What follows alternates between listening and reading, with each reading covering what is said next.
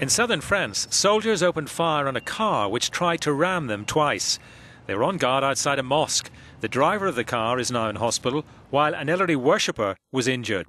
It happened in the town of Valence in the southeast. It's understood the 29-year-old driver is not known to local intelligence services. An amateur video captured the moment the car was driven at the soldiers. The mayor of the town said the driver tried to hit them twice. They opened fire on his second attempt. One of the soldiers received slight injuries. The elderly man was hit in the calf by a stray bullet shot from one of the soldiers' guns. The motives behind the attack are not known, and the driver has not yet been questioned. French Muslim representatives have condemned the attack against the soldiers.